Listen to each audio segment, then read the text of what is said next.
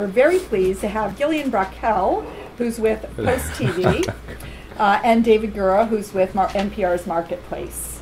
You have their full bios in front of you. I'm not going to waste the time with them, but they're both experts in what they do, and they are going to talk about what they do, who they work for, and give you some great tips, and you've already got the handout.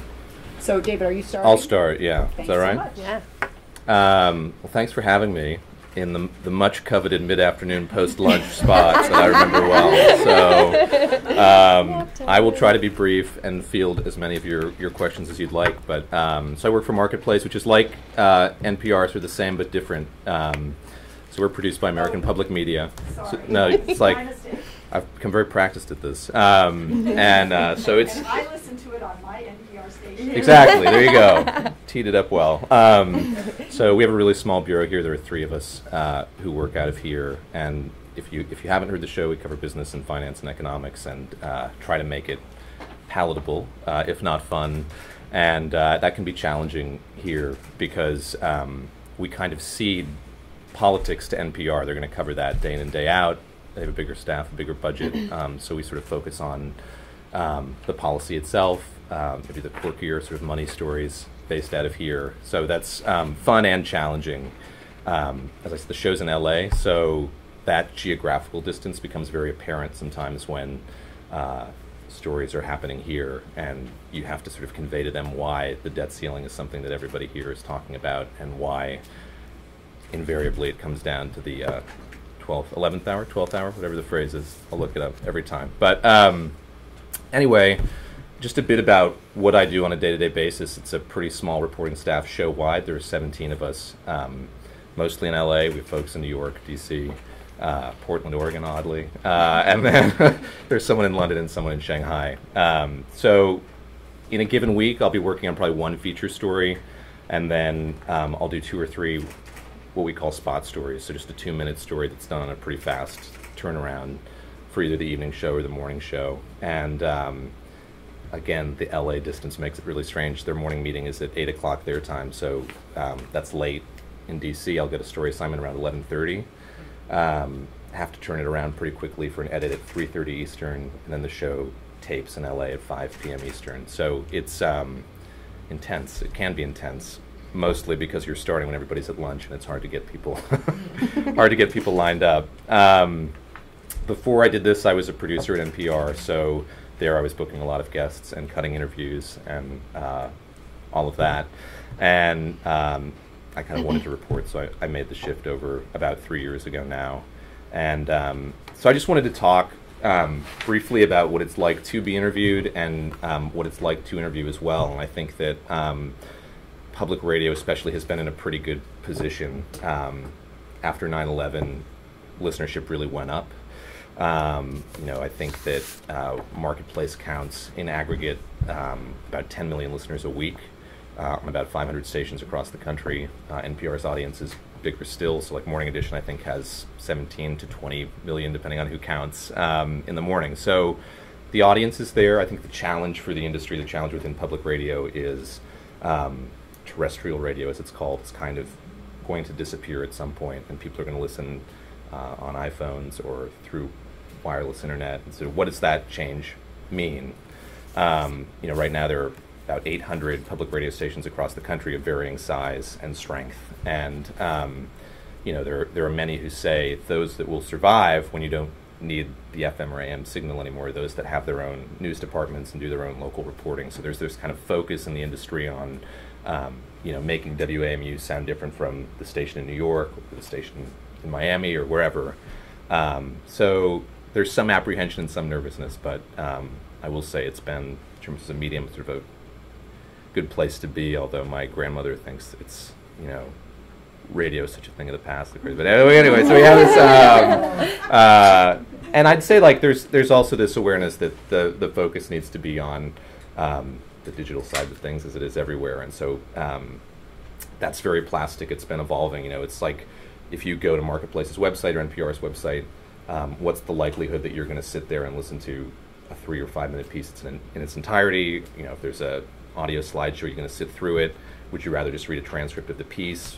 Would you rather us like rewrite it as a print story? So all that stuff is changing, and people are trying to figure it out. But I will say, both at American Public Media and NPR, a lot of time and money is being invested in sort of that side of things. And whereas when I first started, that relationship seemed kind of adversarial, that there were like radio purists, and then there were all these hires on the digital side, and one didn't know what to make of the other. I think there's a lot more collaboration, and that's a nice segue to what I was going to say just about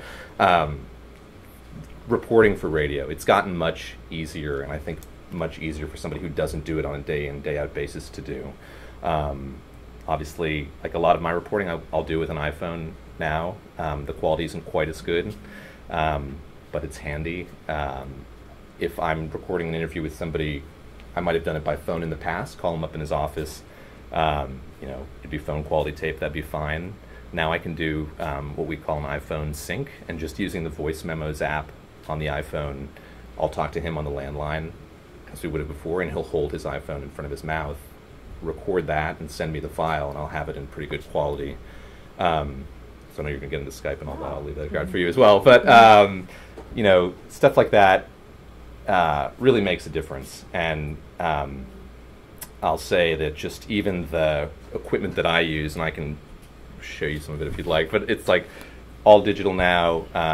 All the editing is done digitally. I mean, I think something crazy. Like my first internship at NPR was in 2003, and they'd just gone all digital at that point. So even after 9/11, they were still cutting tape with razor blades. So it was sort of a kicking and screaming move to all digital. But it's very easy to learn. I think if you look at reporters who've gone to places like Marketplace and NPR, like, yes, there are those who've been in radio a long time, have started out at a station and moved there, but increasingly, this is definitely the case with NPR, they'll hire a print reporter who, if they're going to hire someone to cover the Justice Department, why not hire the well-sourced print reporter who is at least game to learn how to report for radio?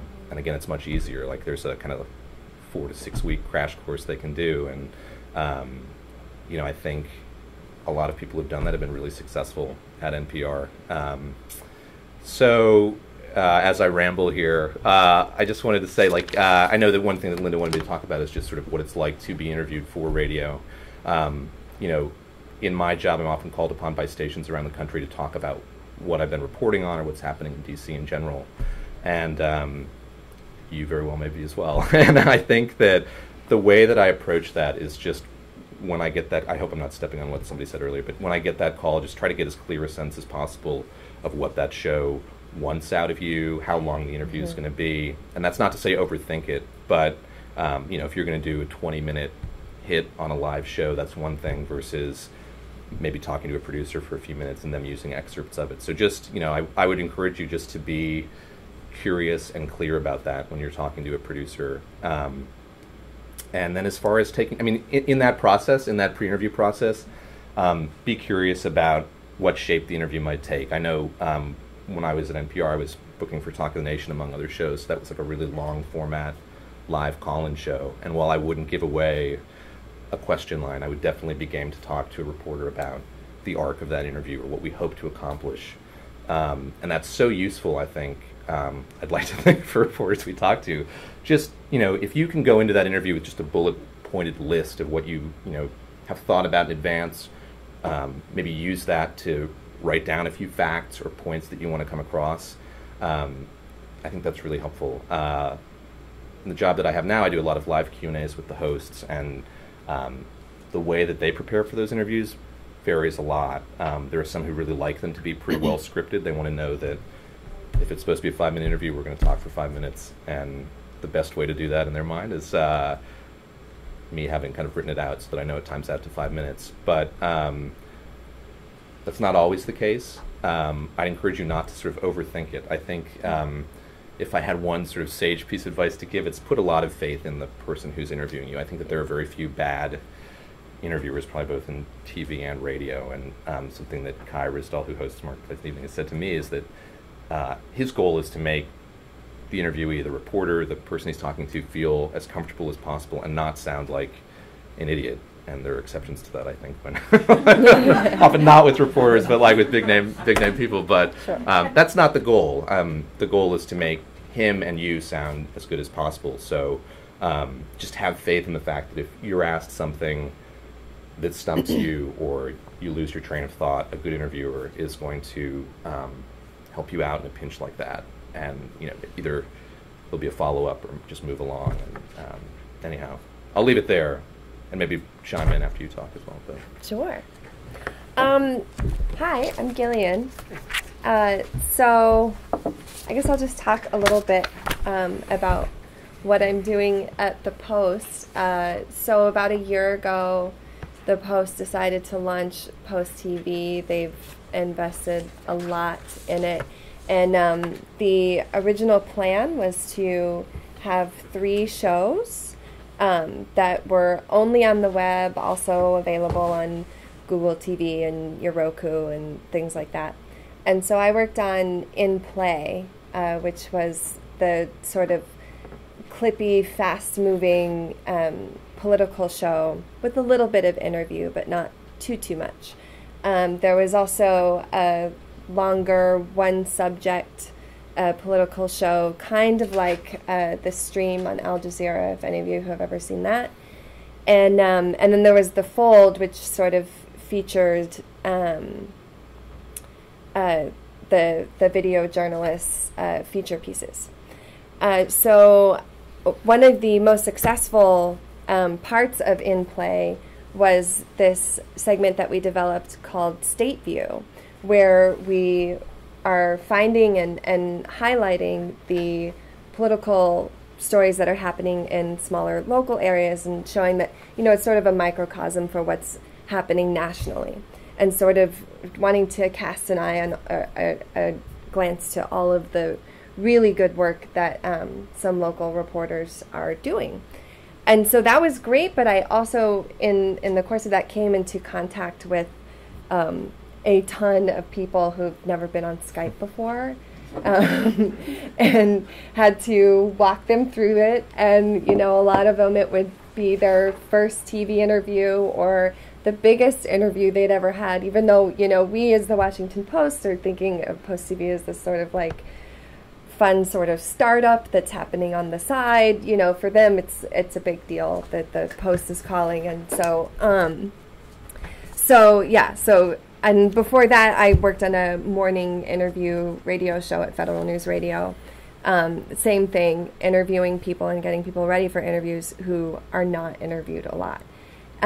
So I just have this tip sheet here that we can go through. The stuff on the top is just basic stuff that any print reporter can use for any kind of TV interview, whether it's broadcast or web TV. And then I have some stuff specific to Skype interviews, which are really becoming more and more common. And if a producer remembers you as a person who technically is easy to work with, it may be unfair, but you are more likely to be called in the future on another story. And I mean, we worked with the Texas Tribune a lot, and we would ask for specific reporters toward as our relationship developed, just because we knew that they were better at Skype than others were, and for no other reason. So anyway, just the first thing is just to have a great open, a great first line, something kicky, something punchy, something to do with, just like a print story, the most recent thing that has happened. But you can go ahead and put your analysis and your personality into that first line, and that's something that I would prepare in advance. And then, have bullet points, 1 or 2 things of what else you would like to say. But like David was saying, the host or the person interviewing you is not the enemy. They want to make you look good, so they're going to help you out. But have the general idea of what you want to say, and also working with the producer, asking them what they're looking for. Very helpful. You can practice with people beforehand just to make sure that you're not going off on, bunny trails and getting a little too lost into the story. But we do really like, especially in the State View interviews, those little anecdotes, those quick little anecdotes. Those go so great in video interviews and on air, and you can use first person. And so some of the things that we loved, some of the tidbits and morsels that we would get from these State View interviews that you couldn't get anywhere else would be the reporters telling us, like, well, I asked him, and, it was just dead air, and that's not something that they're going to write in an article. And so that was really nice. And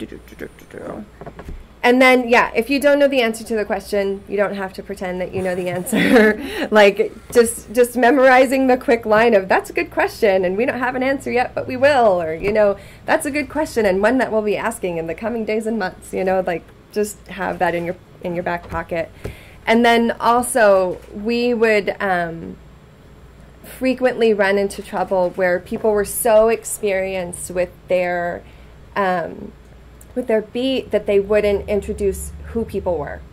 So pay attention to whether the host has previously explained. If you're bringing in a character, whether, like I have here, has Chris Cillizza already said David Dewhurst, the Lieutenant Governor of Texas? Can you now just say Dewhurst? Or do you need to say, well, that's something that David Dewhurst said about Ted Cruz, and he's the Lieutenant Governor of Texas who lost the primary to him, And in terms of how to act, you don't suddenly need to, be a TV host and have like some sort of anchor stance. Like, do be yourself. We really, really like that, especially radio too. Like, that's something that I used to say to people is that, like, if you have an accent, that is awesome. Do not get rid of it. Like, radio loves accents. And, like, we love, personality, but turn it up a little bit. Not turned up to 11, but, like, 8 or 9. And then also, if you do know that you're someone who tends to be a bit monotone or, not very animated, a great way to just get that energy quickly is to use your hands a lot and just gesticulate. And that also works for radio. If you're afraid that your voice sounds really boring, just start moving your hands when you talk, and it'll sound better. Just don't hit the mic. And then, but that's not the right advice for if you're on TV, right? You don't want to all of a sudden. Well, not crazily, but certainly you can still definitely gesture with your hands. Be crazy in radio, though. That's fine. Yeah, you can be as crazy as you want. And then, actually, I have here, heed the lesson of Marco Rubio. Have your water with you, with the cap already off. And I'm actually going to have some. There you go. I am a person like Marco Rubio who gets a dry mouth when I'm speaking in front of a group of people. It's just something that happens, and it happens faster than you think it will. And it'll happen. You'll be like, it's not going to happen this time, and it will. So just have the water with you. It's much less awkward to have someone pause to take a sip of water than to have them being like the whole time, right? Like we've seen the GIF, right? Like the Marco Rubio GIF that will forever be him with a dry mouth, like over and over again. In terms of what to wear and how to look, like, this stuff may sound shallow, but you don't want the good content and good reporting that you have to share to be overshadowed by distractions. So wearing pure white, especially if you have pale skin, usually looks pretty bad on TV. Wearing stripes, seersucker, polka dots, terrible things happen when you're on screen. If you've heard of raying, I mean, it looks like you're suddenly like in like a weird like 1960s laugh-in video where, it's getting very strange. So, and then also same if you have darker skin, wearing black, just straight black is something to avoid because again, you'll be washed out.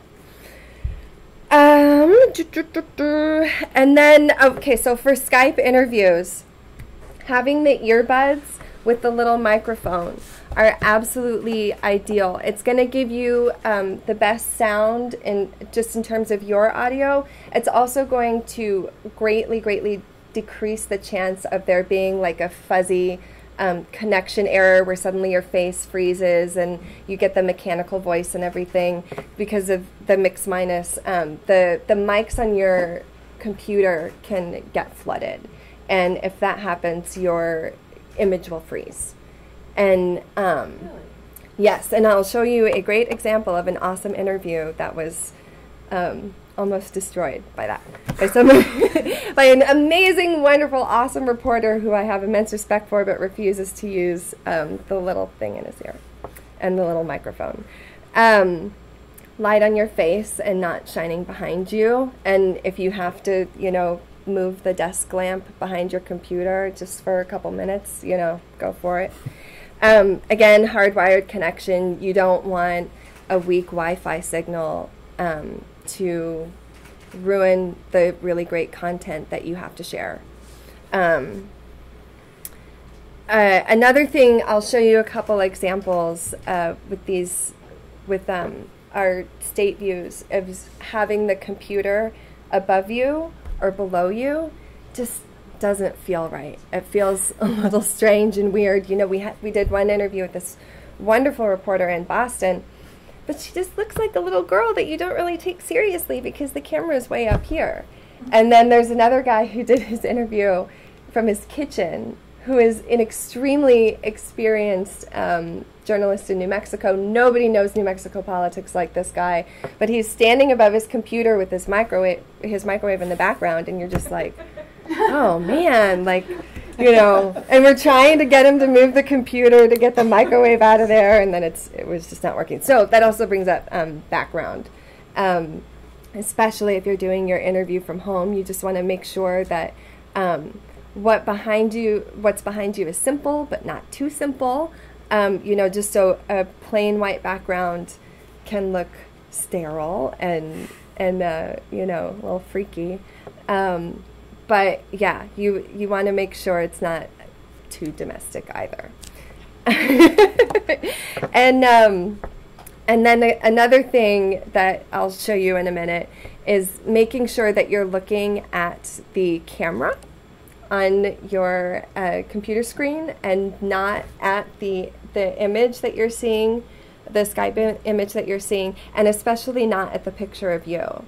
And what we do, and what I think Al Jazeera does as well when we do our Skype interviews, is we actually turn off our camera to get a stronger signal from you, just so there's less stuff going through the wires. It tends to improve the image. So if you're doing a Skype interview, frequently you won't be able to see the host, you'll just be able to hear them. And so you want to make sure that you're looking at the camera. It's really tempting to look down and be like, do I look professional? Do I look like a real, journalist or whatever? But by looking down, you don't. So, so that's basically what I've learned over the last few months with a lot of these really awesome, amazing, and work-heavy interviews. But can I jump in before you? I realized I gave a handout and didn't talk about it, which is always yeah. So I've taken this from Jay Allison, who's a public radio producer who's been around a long time and runs a website called transom.org, and I highly recommend that to everybody. transom.org, and he's based on Cape Cod, lucky guy that he is, and it's a site with great reviews of equipment. If you were thinking of buying a digital recorder, they're sort of systematically and regularly reviewed on there. He reviews mics, he reviews software as well. A lot of links to sort of free versions of that stuff if you wanted to just sort of try stuff out. And so maybe I'll walk through a couple of these before you show your blooper reel. And I just, his first line here is so awesome, which is, as you talk about wearing a white shirt and all that, I think the beauty of radio is that I can be unshaven and wearing my bean boots today and all as well. So that helps just setting up an interview or doing an interview. I don't know how many of you are sort of called upon to collect audio while you're out, and maybe that's happening more with print reporters, but it's a comfortable medium in that way that I can call someone and say, can I come by your office for an interview?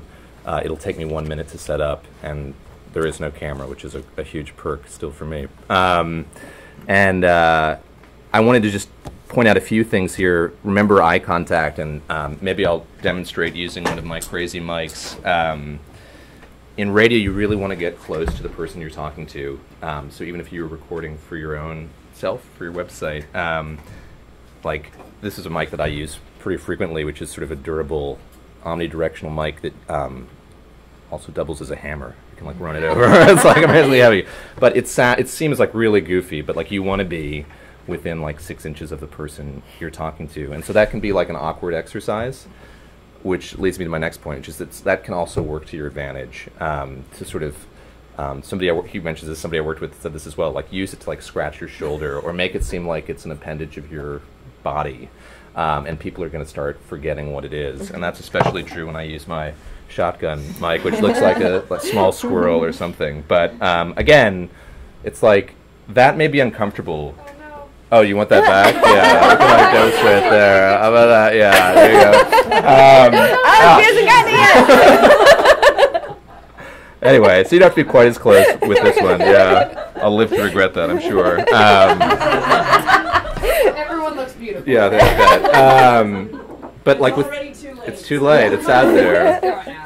But with stuff like that, it can be awkward to have that conversation with an interview subject. Like, I got to be super close to you. Like, something I do is I'll like swivel a chair like parallel to the other person like this, and like if it's somebody, I don't know. I mean, that can be an awkward thing to finesse, but it really helps. And like when you get back and you're editing audio, the fact that it's going to be much clearer that way. Another thing is just to get them in a quiet place. Like I hear my radio ears are on. I can hear like the fan in the background. Like just being aware of stuff like that is so helpful afterward, and so it will allay any of the awkwardness that you have early on. Just sort of taking, knowing that it's going to be better.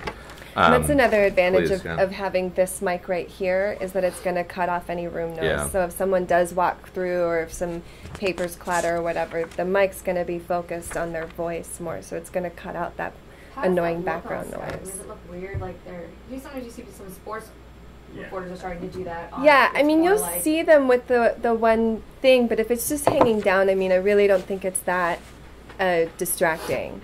And it's certainly less distracting than bad sound. I feel like when I've seen Skype interviews, you almost expect that. Like they're like right. Their computer, they're like some from far-flung remote location. And right. I feel like it's kind of the norm for me. Yeah. More torn stuff. Right. Right. Exactly. Recording from my iPhone. Right. Yeah. And we're using Skype a lot more as well. And it's funny, like in radio, there's been this shift. I think that there was a real strong like radio aesthetic for a long time. That there are people to this day, engineers and producers, who think that like the quality of a phone interview is superior to like the crispness of a Skype interview, just because like they think the tinniness of that interview is going to be off-putting. So it's like I think that's behind us now. Mm-hmm. But it does sound different, and I think we're like all becoming more at ease with how exactly like what Skype is, what you expect out of a Skype interview. Just like the last thing I want to hit on from this handout is if you're out there recording, if you get into radio, like it's so cheap and easy to record a ton of stuff, and I would just encourage you to do that. I think that public radio can sometimes get a bad rap for having too much ambient sound and like the gimmicky sound of it, whatever. But it's good to go into an interview just being aware of what the sounds around you are, or what could enhance that interview or give a sense of the space in which you're talking to somebody.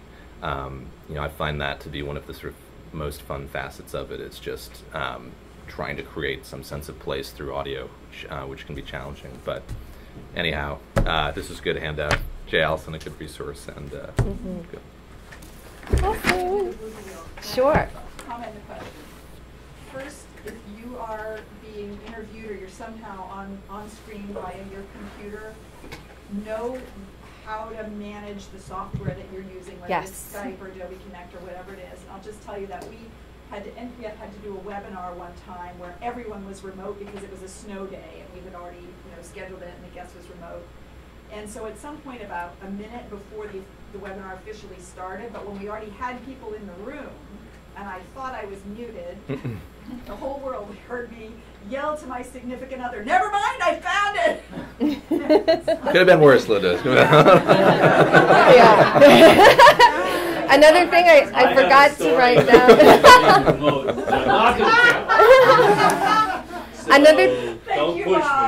Don't push me. Another thing to write down that I forgot to write down, but it's a very good point, is to turn off your Outlook, turn off your tweet deck, turn off all of the sounds on your computer. I've had to cut a number of good answers in interviews because someone's tweet deck is just going off and going off. Didn't that happen during the Zimmerman trial? Like one of the, it was something that was televised with George Zimmerman, and someone was up and they were showing something on their screen, and they didn't shut off their Twitter, and things were popping up, and everyone started spamming it, and all these hashtags kept popping up, and they had to shut down like the whole thing. It was a couple months ago. It was hilarious.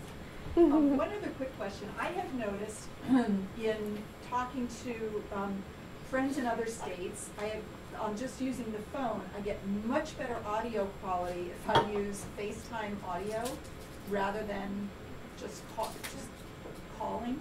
It's much clearer. Is that of any help? Yeah, so we'll use, there's an app called Reported Live. So now I think a lot, NPR definitely uses it. We use it to some extent. They have to buy a physical device, but it's using the same technology, and that is it's using the internet versus whatever the other. So right, exactly. So it works. It gets back to something that you were saying, which is like you want to be near a really good connection, and I think that's true of FaceTime as well. Like it's kind of iffy if you're not on Wi-Fi or something like that. But yeah, we are making use of alternatives to a landline more often than not. I mean, I think for any radio producer worth his salt will tell you not to do an interview on a cell phone. Yeah. When I was at Federal News Radio, we only did live interviews. Nothing was recorded and nothing could be done over again. So we would only do landline connections. If Just someone a wanted challenge, to right? talk on a cell phone, yeah, Yeah, it because is. a lot of people don't have them. But if someone wants to talk on a cell phone, we just would not do it. Yeah. I have a question about the white shirt rule. Even if I'm wearing it under a suit, still no white shirt. I mean, Like a dark suit if or- you put on a blazer, like that's certainly going to help. But You still wouldn't recommend it. I wouldn't recommend it, no. I mean, it's good to just have, like, you know, your neutral TV suit that you just, like, keep in your desk. You know, something like that. And same thing with ties, stripes. Stripes It depends. Like, a thick stripe like he has would be fine. But if there was something like her seersucker, I mean, it would be like you were tripping if that was on TV. It would just... the effect would be strange, even if it was just a little tie or carton shirt Even too. like a jacket, so. if I put a jacket on, Yeah.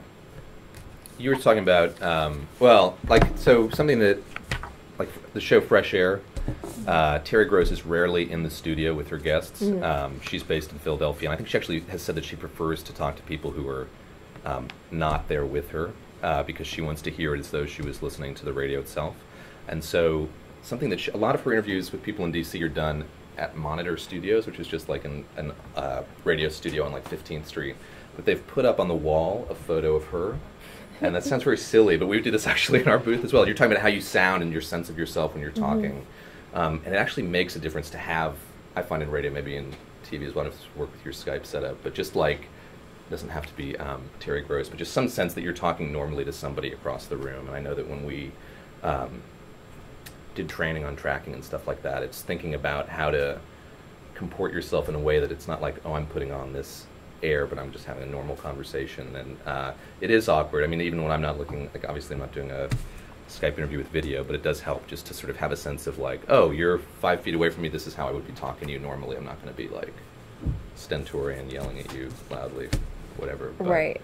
Anyway. Maybe I should be sending cutouts of Chris Cillizza to There you people. go, yeah. Okay, so let me show you some of these interviews. And let me get more of a sense of what I'm talking about.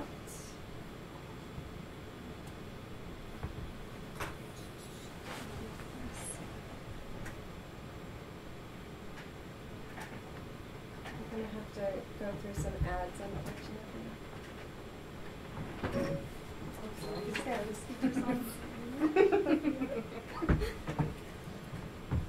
Oh. Is that? Maybe that's just for the ad.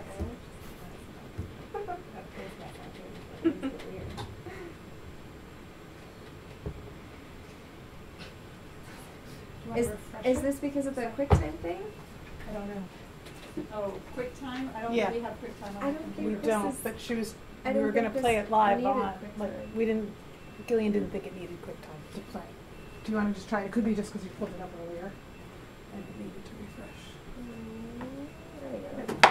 Okay, where's the sound? Saturday, Des Moines.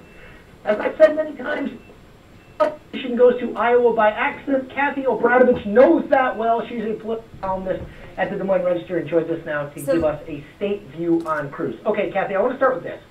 I wrote in the Washington Post Monday paper that if today the Iowa Republican caucus was held, Cruz would finish first or second. Am I wrong or right about that? I think you're absolutely right. And just a little anecdote to back that up. I was talking last week to Bob Vanderplatz, who I know you know him. Absolutely. He's one of the top religious conservative leaders in Iowa.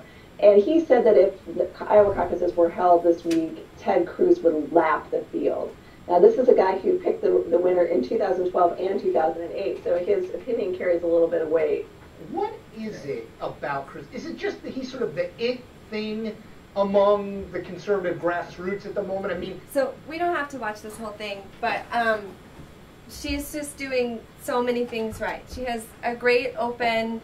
She has energy. She has the earbud here, and because it's a Skype interview, like Blake was saying, it's totally forgivable that the image is not that sharp, because the sound is pretty good and the content is pretty good. Her energy level is up and she's wearing a solid bright color.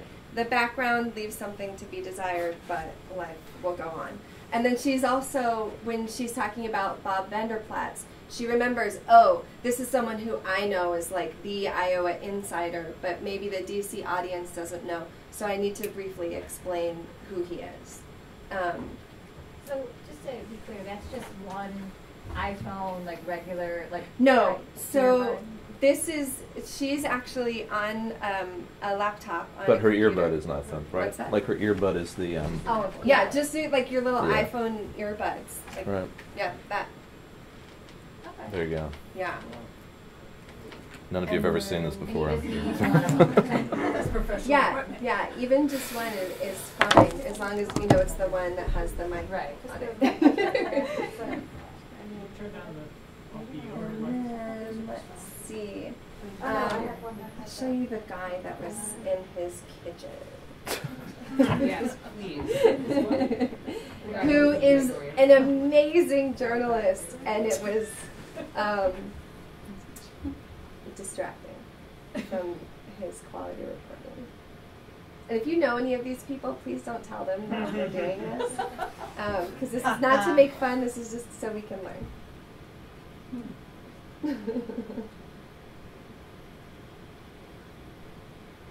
I think when I refreshed it. You talk about like doing stuff right. Another thing, like if you're on a live radio show, if you remember the name of a caller, like if you write that down and refer to that person, that's like big points. Albuquerque voters rejected a ban on late-term abortions Tuesday, the latest case of this issue playing out in the States. Joe Monahan is a political blogger. Let me try it.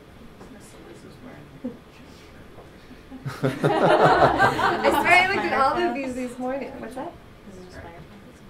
I think Refresh it's, it one more time. yeah. Sorry, everyone.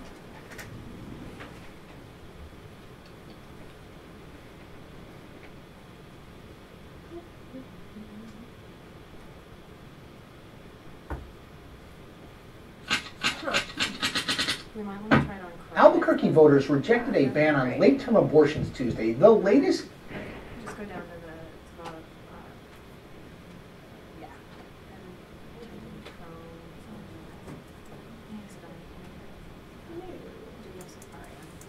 Chrome. Need this one?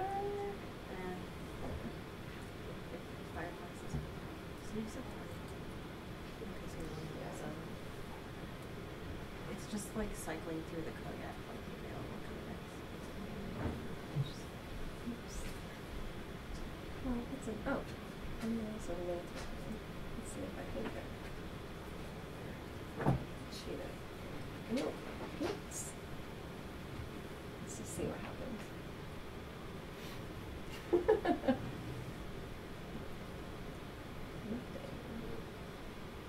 Oh, there we go. Before, and he joins us now with the state view. Okay, Joe, fascinating result here. Let's talk about what happened and who voted and in what numbers. Well, we had a big turnout for Albuquerque. 87,000 people voted. That was around 17,000 more than had voted in the mayoral election just a month earlier, Chris. So that shows you the passions that were ignited here. So he's great. He's got a great voice, but he is looking up. He's not looking at the camera. And as you can see, his microwave is right here. I'm surprised that's not even that, like when you were describing it, I was thinking that it would. That was the best we could do to get it out of the shot. Oh, okay. After like working with him for like 10 minutes. I was just like, it's the stove top or the microwave, like pick one. And then, what was the other thing I was, and then he's standing above it, you know, and that's just it's just a little off-putting. Yeah. I was just curious, like NBC does the same story. Are they going to send a crew out to try to have video that doesn't look like that? Yes. Or they will. Yeah. Everything will. And then let's see.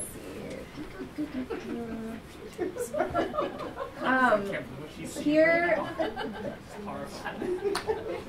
I'm just going to show you Steve Stockman. So this is Evan Smith, who is the editor-in-chief of Texas Tribune, who is amazing. Let's see. There it is. But this is what happens when you have a loud person flooding the microphone on the desktop and having the connection failure because of it. We had to chop up this interview significantly because there were huge chunks where he was just frozen. And so the parts that we aired were still, you know, Texas Congressman it's not Steve great, Stockman but you can at least understand what he's saying, but it's distracting. Primary next year in Texas. Stockman filed the paperwork just before the filing deadline on Monday night. Evan Smith is the editor-in-chief, big boss, head honcho of the Texas Tribune. He joins me now via Skype with a state view. Okay, Evan, I was stunned by this. Let's cut through all the noise. Does Stockman have a realistic chance of beating John Cornyn or not, and tell me why? I'm also stunned. My overwhelming emotion, though, yesterday was elation, because from the press's perspective, Stockman versus Cornyn for the next few months will be Christmas every day. But the reality is Stockman is not Ted Cruz, and John Cornyn is not David Dewhurst. He makes Cruz look mainstream. He also has no money. In fact, he's in... So you can see that, where actually I love his background and the connection is nice, but because of not using the microphone in his ear, the microphone is just being flooded with his sound, and then it cuts out. And a lot of the cover that we're putting on, the images that we're putting over, we're doing that to cover the fact that we are chopping out parts of the interview that you just can't even hear. Because the audio is having so many issues. Is that a mirror behind him? It's just reflecting. It's a frame. A frame, yeah. And then that's the other thing is that it's the computer again is pointed up, and then you have another one.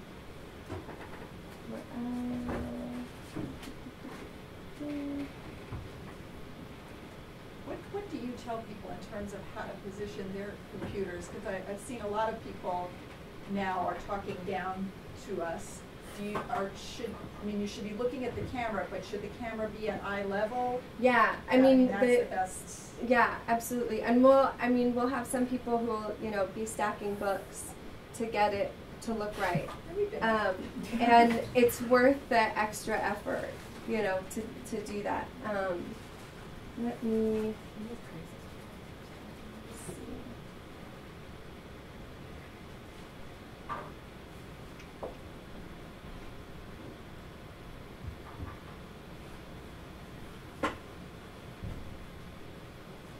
So this is someone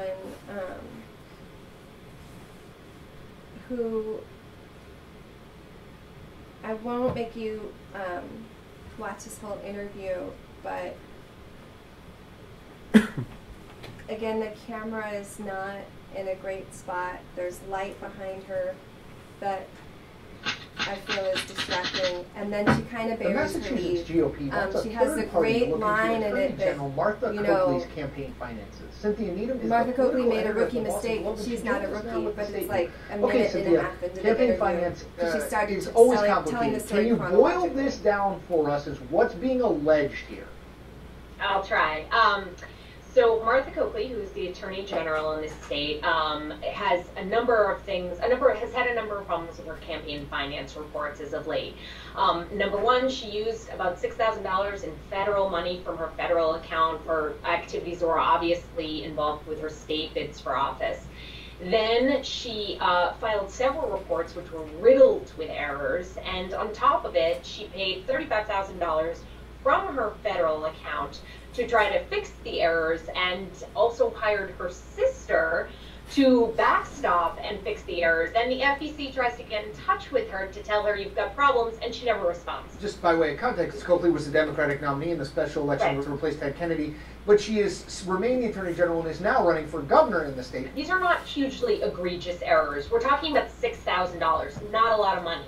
But Martha Coakley is the Attorney General, which means that it's her job to prosecute people who do exactly what she's done, make campaign finance errors and violations, and so that's where the problem comes in. And have they, has either Coakley's office, Coakley's campaign, have... Anyway, it's another like 30 or 40 seconds where she has this great line of, Martha Coakley's not a rookie, but she's making rookie errors.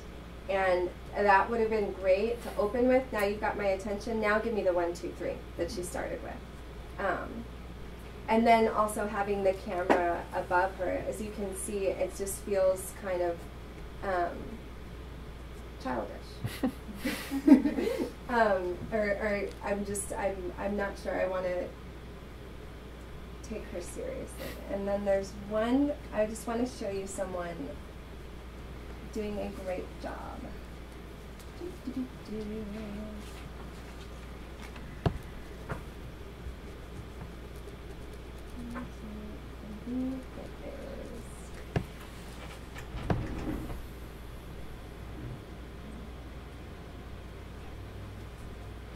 think it's this one.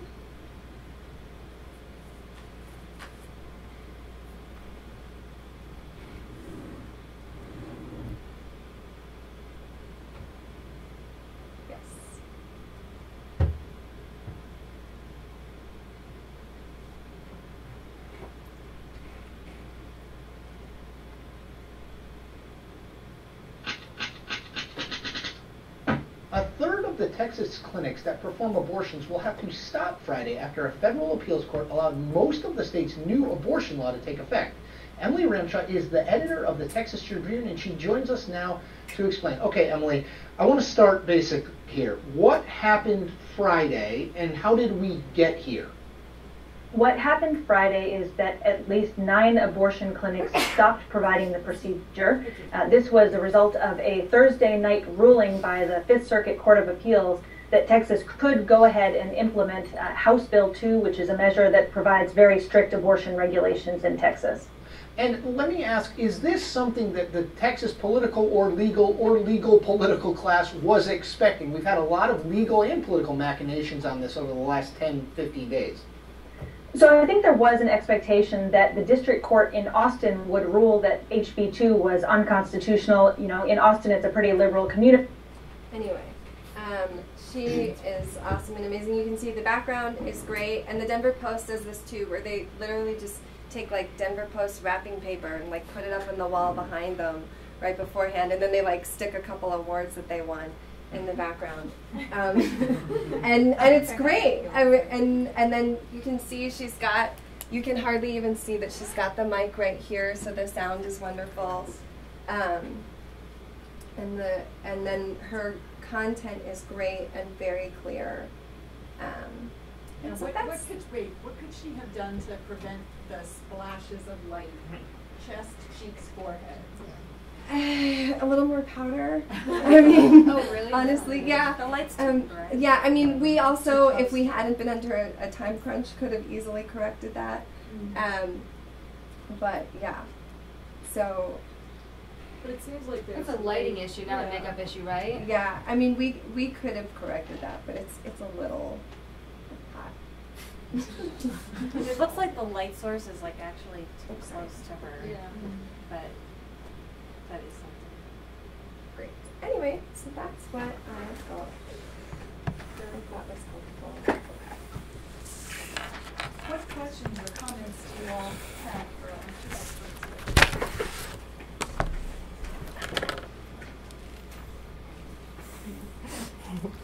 In the middle of the afternoon. I remember this well. Yes. I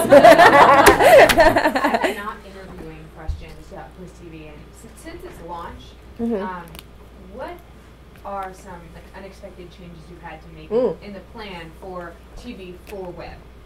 Well, I did mean to cover this, so I'm glad you're asking. In December, they decided, actually having shows on the web is a terrible idea, and so we're going to get rid of it entirely.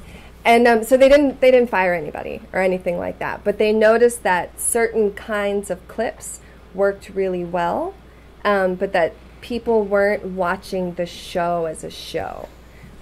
So they've completely reorganized everything just by no more shows, just more subject matter types of things. So that's why my position has changed somewhat. So one of the things that they noticed is that in terms of video, explainers do a great job. So our most watched video ever is Obamacare in 2 minutes, right? Everyone's always talking about Obamacare, but do you actually know what is in this law? And so we spent a good amount of time just making a really snappy, quick video explaining the law in 2 minutes, and it's been viewed millions of times. And that's something that you can embed into a lot of the print and online content, or not print, but the online content.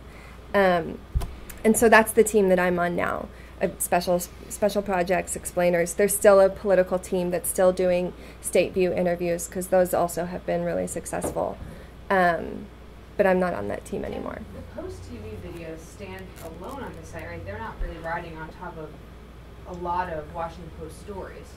We're definitely trying to get more of that happening now, of it going across and being embedded and accompanying pieces now, because the show concept did not work out well. So that's what's going on. That's what was so cool about it, because I work at USA Today and we're doing something similar, which is like, right. If there's a story, what can we make a video on to put it on to get an ad to play? And it's exciting to be part of the video thing, but it's discouraging, because it's kind of like, what if we could do this really cool video that would be a great piece? And they're like, well, it's better to do 3 videos that can get on things that can ride and play an ad. So when I heard about PostTV, I just thought it was so cool that the focus was on that. And it's a bummer that the traffic and the money they got. Yeah. Ads. Yeah. I mean, it was. Huh? What's that? Even the New York Times video is having trouble. Like there was an article in Capital New York about how they did this whole ad buy and it hasn't met expectations, even though it's hailed as groundbreaking.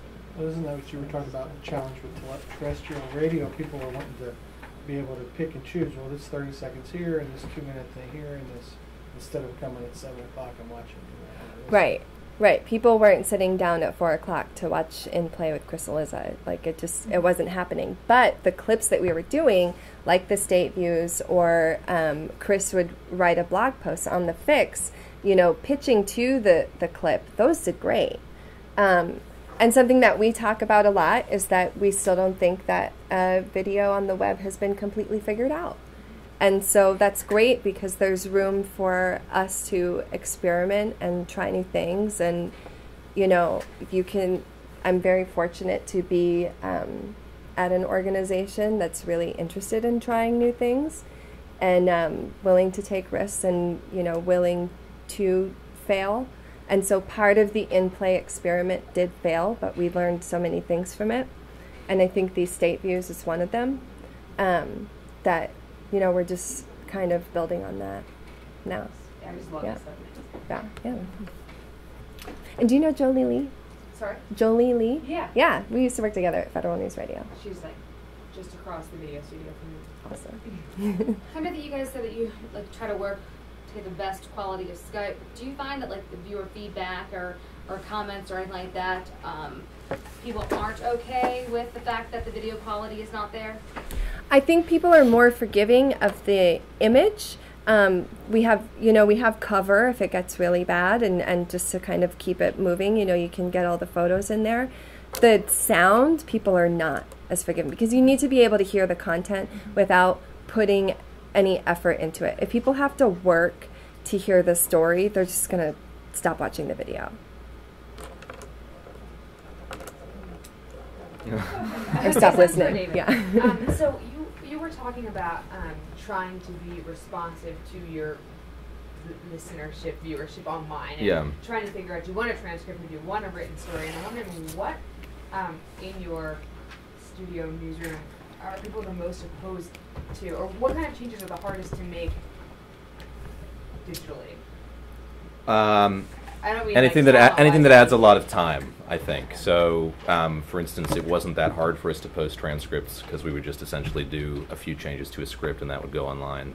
When we tried out webifying that, there were a lot of reporters who said, look, I've been spending all day on this radio piece, putting the story together. The last thing I want to do now is, however long it would take, turning it into a print story. So it takes coaxing, I think, making the case for that. Something that we've found is we were doing a webified story for every piece that airs on Marketplace, and what we found is people just don't go to them. If you look at when someone comes to our site, what they read, it is the explainer. It's the special content versus the sort of run-of-the-mill stuff. So, if somebody's going to make that effort, they're going to listen to the piece probably. So I think people in my newsroom at least are willing to do more, provided they know that that's going to some end that's good. And so, I think is the case at PostTV, at APM or at NPR. A big debate now is, we're so used to the concept of the show, and there's so much pride that goes into the music between stories and the balance of stories, and that is very much the aesthetic of public radio, at least, as it is, I think, with television shows too. And so, if you, with an iPhone app or an iPad app or online, allow the listener to shuffle things or pick stories that they want to hear, are you losing something? Are you going to start is the reporter who's doing the art stories not going to have as big a listenership? Anyway, so it's it brings up all those problems. But I think that, again, to get back to it, people are willing to do the work if they know it's not in vain. And I think that something that's really helped in my newsroom is just more constant communication about what's working and what isn't, and the nimbleness, the willingness to try different things is great. I think that what really sucks is if you're, really working at something and wondering, why am I doing this, or who's looking at this, or why did I have to spend 30 minutes doing something that I just don't know what it's going to yield.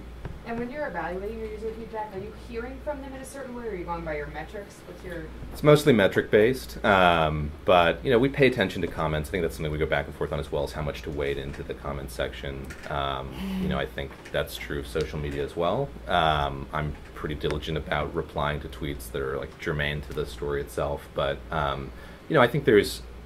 Metrics are driving things more. I don't mean that in a way that I feel like the work I'm doing is kind of beneath, that's driving everything, but I personally, I don't know if others would agree, kind of value that. I want to know what's successful or what's getting a lot of hits, or if I put up a radio story, we can tell how long somebody's been on the page, so we know if somebody's listened to the whole piece.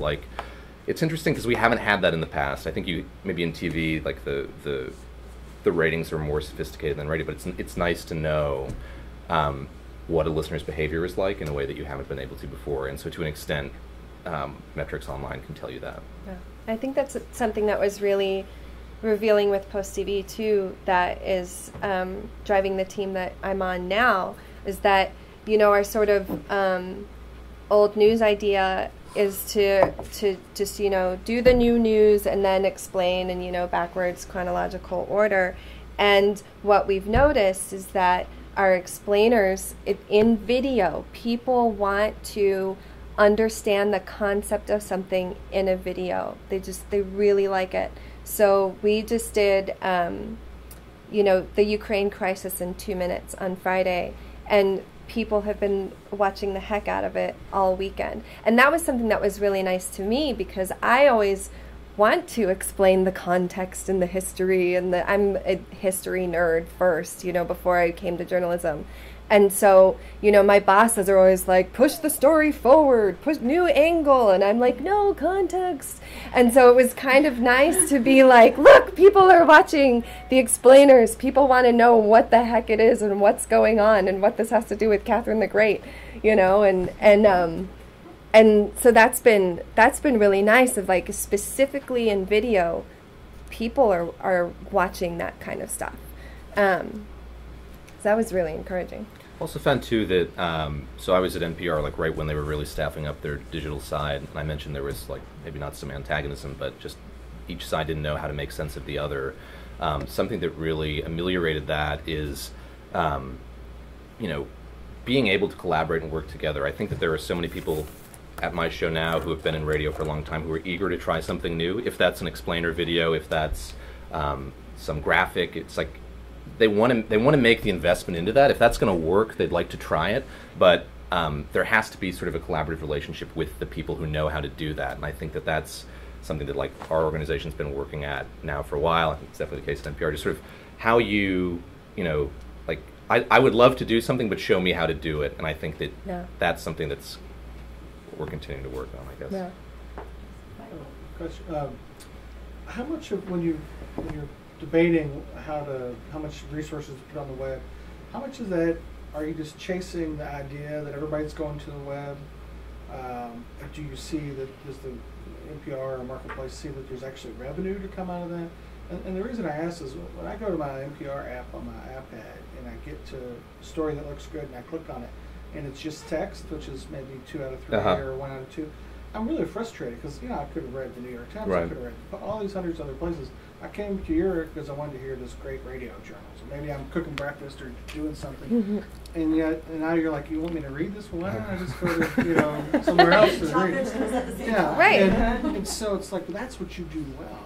And so these reporters are asking 20 minutes to webify their story. Yeah, they don't do that. Right. Well, you've hit on the real heart of this debate, and I think that there are people who have been at both of these networks for a long time who say, look, if I report a piece for All Things Considered, 15 million people are going to listen to that, and you know how many people are going to go to the website and see it? It's a much smaller amount. Talk about sort of evolution within the thinking for this.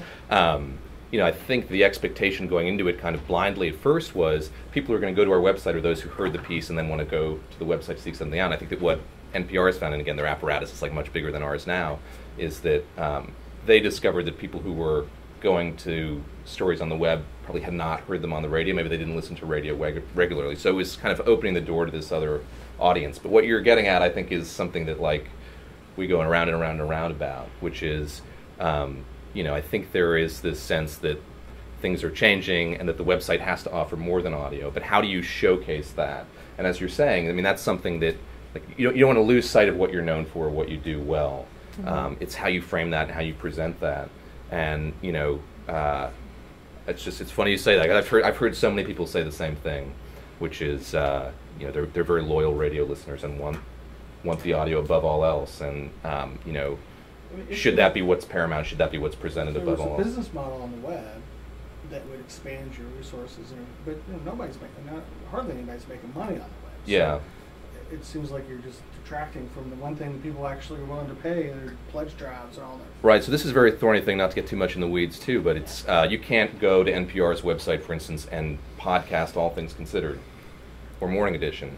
And the reason for that is that the way that NPR was set up was by this collective of member stations. And so that continues to this day into the internet age. And what's weird about that is that if you could go and listen to All Things Considered on this from NPR, you could just bypass WAMU completely. Right. You could bypass your local station, and they rightfully live in fear of that. because they have news staffs, they have their own shows, they have their own local underwriting. So that's also like poses particular problems for public radio. Is you have the way in which this was all set up.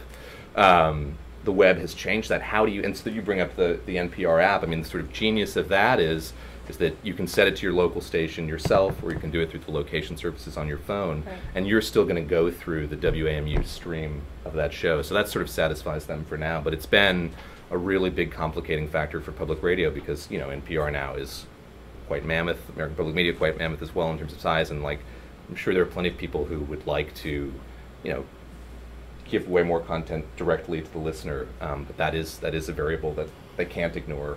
I think the board of directors is still majority stations. So. Do they care that when I go onto my app, sometimes I like to listen to the LA station or the Florida station? I'm sure they'd prefer that you listen to the DC one, but no, they don't. I mean, I think as long as you're going through that route of listening through the station, I think that's what they care about most. But I know stations like you might now consider donating to the LA station, so it just sort of changes the economic landscape of it as well. What makes your decision? I know people who work at the Florida station, and I have someone who lives in LA, and so it helps me connect with her to know what her local situation is. So I do the local station app thing because I want to listen to a specific show when I want to. Right. So I can search by show, and like sometimes I'm listening to Hawaii, and it's just like that's who happens to be playing my show right then.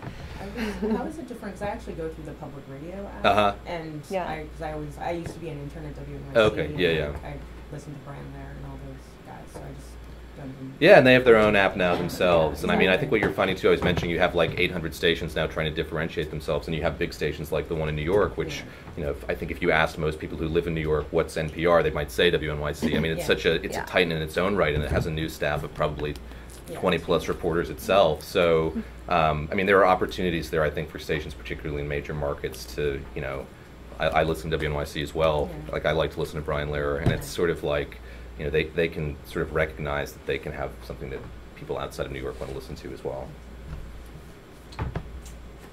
Sorry. As far as writing for multimedia, I write for print, and obviously the way I write is different than the way I write for video. Can you give just like what are the top tips for someone who normally writes for print but wants to do something multimedia online that has, you know, voiceovers from movies and some clips? Like what's well, should chime as well, but I try to keep it very active. You know, keep things in the present tense, and try on Marketplace especially. It was when I first moved there. The show is so conversational, and it becomes this kind of burden that you have to carry, that you want to sound relaxed and conversational. And the first few months are kind of crazy making because it seems so hard as you try to write a script. Like make it sound like this is how I would say to somebody else. Yeah. But just getting into that mindset of you know, keeping sentences short but descriptive, vivid, and the way that you would speak them to a friend or a family member. And you know, I think that a particularly tough transition for print reporters, I've seen it as, you know, you are encouraged, I think, in Marketplace, not to be ungrammatical, but, you know, use contractions or make it, you know, be a little loose and fast with that stuff. It does make a difference. I just think I talked about like posting the photo of somebody in the studio or whatever, just having that sense that you're talking to somebody, and as you're writing, bearing that in mind does make a big difference, I think. Mm-hmm. I mean, we write in columns, 2 columns of what we want to see and what we want to say next to each other. And my boss is constantly just cutting out more words, taking out more of the script. It's like, I want to see it, I don't want to say it, I want to see it. And it's the same thing. Like I'm still in the process of being like disabused of full grammatical sentences from writing print stories, you know. So it's like I can just say jet lag, you know, that's my intro. You know, now let's get to the scientist, you know, like instead of like jet lag, what a pain, you know, like jet lag is a thing where blah blah blah, and no, you know, so and I don't know. I mean, helping to write in the 2 columns and always thinking about what I want to be seeing is helpful for that. I have another one. Is it okay? So for both of you, when you're trying to think of someone that you'd like to interview or have your host interview for a show, because now we're all kind of being asked to do more everything. Yeah. Produce, write, sell your thing to the people who are going to put it on the site. Yeah. What tips do you have? Like, if you are talking to someone, what about them makes you think like, oh, I should keep them in mind to get written back? Is it, are they articulate, not rambling, coming big? Because who was it that pulled it up and showed two? One was like a hidden, was you had two that didn't work. One you had to like kind of search for their nugget of a great quote, and another was just having great clips spewing out of him. But there was good things in both of them. So when you, what should I be doing when I'm meeting people to decide if I want to grab them later? I mean, when it's hard because a lot of the people that we're interviewing we've never met in real life. Like, we want to go find someone in Colorado to talk about this story, and immediately I'll do looking around at the local news and get a couple names, and then I just start looking at their videos, see if they have any videos, see if they've been interviewed, and what they look like. That was the process generally for us. But, I mean, if you're meeting people out in the world, you can say, like, I can go on camera, I can do Skype interviews, like, absolutely. Like I said, like, the easier you're going to make things for a producer, technically, the more likely you are to be called. Yeah, I mean, I would totally agree with that. I think in radio that's the same. Like, just volunteering, like, I can get to a landline, I can get to a studio. Like, those are like, wow, music to my ears if I'm a producer and I hear that. I think, like, when I was doing kind of sustained booking again at Talk of the Nation, it's like, it's funny. You get to a point where, like, pre-interviews are really important, and that's always such a fine line to toe because you want to get to the point at which they're about to emote or tell you something fascinating, and then you'll be like, all right, save that for the real deal, But when you do enough of those, you kind of pick up on, like, I remember thinking, like, oh, I could decide within a couple of minutes if that person is going to be good or bad for a radio interview, and it's just, again, the pre-interview is so helpful knowing, okay, like, you're not stumbling a lot, you can give me a really good summary of what we're going to talk about, maybe a couple anecdotes that are interesting. So, I mean, it's not that, it's not that sophisticated, I guess. I mean, it's probably harder when you're dealing with the visual aesthetic, but, you want to be able to carry on, like, a good, fluid conversation with somebody and know that he or she can talk about something lucidly. Maybe you throw a curveball, how do they react to that? I'd say those are the main things. So is that part of your pre-interviews, part of your preparation? Do you let that interviewee know that these are the questions that we're going to probably talk about? Or? Not that explicitly, but I'd say, oh, we're going to do a show on, we're going to do a show on the debt ceiling. I'd love to talk to you a bit about it. I'd be explicit. I'd say this is, pre-interview. I'd love to just talk to you, get your sense of what you've been covering. I'm not like showing all my cards, like these are the questions we're going to ask or where I'm going to take it. But I don't know how it worked when you were working on your show, but we weren't slotting people into certain positions, but we knew that, like, we wanted the reporter to be able to, like, give us the lay of the land, what's happening, and so there were, like, things that I knew that guest would have to be able to do or accomplish, and so. Yeah, I just to get back to what I was saying at the very beginning, like, I think the pre-interview can work for both sides. Like, it's helpful for me, like, I know if you're good or bad. I know how, I get a sense of how it's going to go. But it's also, like, helpful for you, the person who could be interviewed, to find out, like, you don't want to go in a situation where you're having to make up stuff or you don't know an answer to a lot of questions. Like, it should be a point at which you're able to figure out sort of where things are headed and what you're going to be expected to do. I guess for Gillian and for anyone who works in television, for people like myself who work in the print world and TV is still sort of foreign, these tips are really helpful. But is there anything that we can do at home to sort of practice, like one or two steps? I don't know if it's talking in a mirror, like having like someone like interview you, like what's good to all of those things. Have the opportunity, you don't. Yeah, I mean, talking into a mirror, absolutely. Practicing with someone, and a great thing that I think you guys are going to do later is to just take an article that you wrote and have someone read it and then ask you about it and tell the story of the article. And you probably have to do this with your editor a lot when you're pitching stories in the morning. you know, of like, oh, I want to write about this law in Texas that blah, blah, blah, blah, blah. You know, and you kind of have to make it exciting in order for your editor to give you the story, right? And be like, here's my lead, bam, you know. And so thinking about it that way. And you can, you know, practice back and forth with people, but take an article that you've actually written and then just try and tell the story of it. And would you suggest taking video of your phone as practice, or?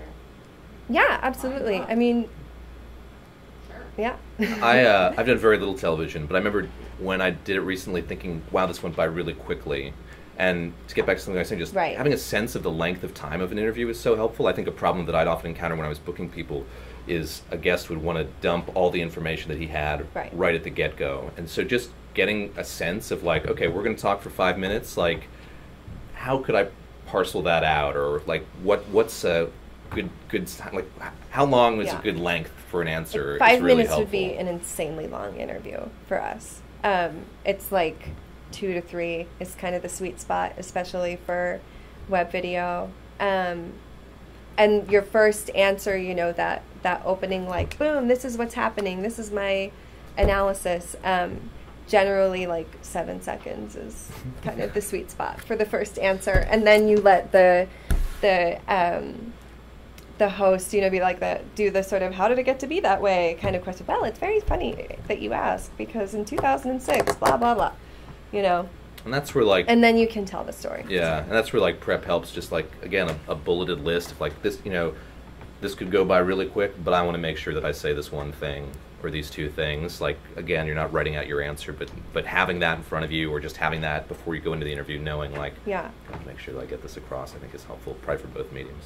Yeah, I mean, even if you're, you know, an objective journalist, you still have an aim in what you're trying to say, and so it's good to think about like, what is my objective in this interview? It's to impart this piece of information and that piece of information, and then you can just sort of follow the questions that you're being asked around that, but keeping your, you know, the objective of the story in mind. That seems to be though sometimes a challenge when you want to be brief, but if the question isn't leading you into one of the points you want to make, like how do you get to your point without having a question that, or an answer that's totally rambling? I'd say like you brought up like if you don't know the answer, don't pretend to know the answer, but those are like really great opportunities to pivot in those directions that you want to go, I would say. So that's a really good question. Yeah. Yet to find out. But one thing, I mean, it's like you could. But I do know that guy's not running for Senate. Yeah, you can sort of tap into it there. Almost like being a politician, like you pivot to what you really want to do. Right. Right. Well, and that's also, I mean, if the producer has done a good job with the pre-interview and all of that, I mean, what we're looking for and what you're trying to say should pretty much be in alignment. That's positing a good producer. I've walked in on the awkward silence. Anything else for our guests? Okay, let's thank them very much.